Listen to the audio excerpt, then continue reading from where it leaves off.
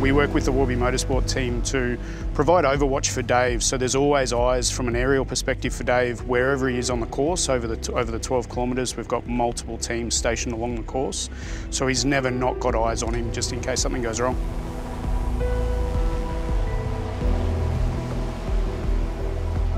We've got an aerial perspective that is a little bit easier to see logs or sticks in the water, and then we can bring the SES teams in to pick that up to make sure Dave doesn't hit anything on his runs through.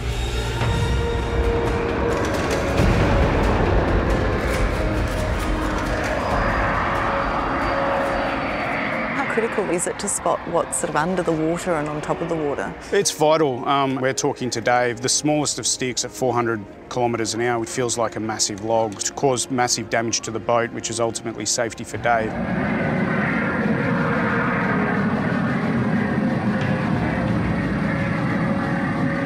The ultimate bad day, bad result is a boat crash, isn't it? Yeah, absolutely, and that's what we're here for. So all of our aircraft are fitted with alarms so the boats can actually identify exactly where Dave is along the course because they're stationed at different areas along the course.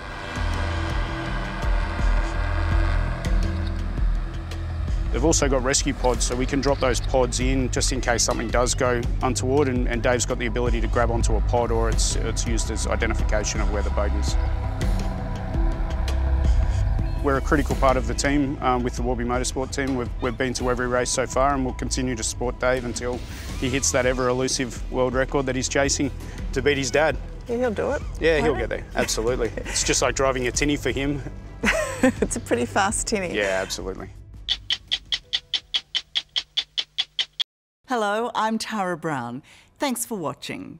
To keep up with the latest from 60 Minutes Australia, make sure you subscribe to our channel.